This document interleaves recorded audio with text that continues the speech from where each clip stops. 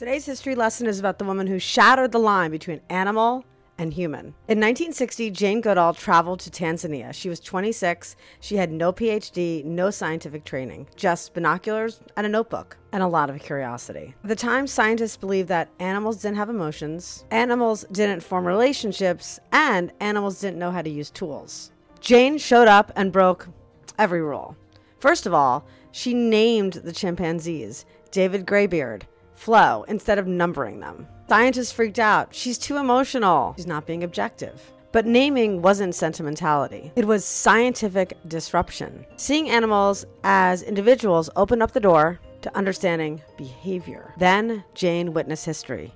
A chimpanzee stripping leaves off of a twig to use it as a tool to fish for termites. Her mentor responded by saying, "We must redefine tool, redefine man, or accept individuals as human."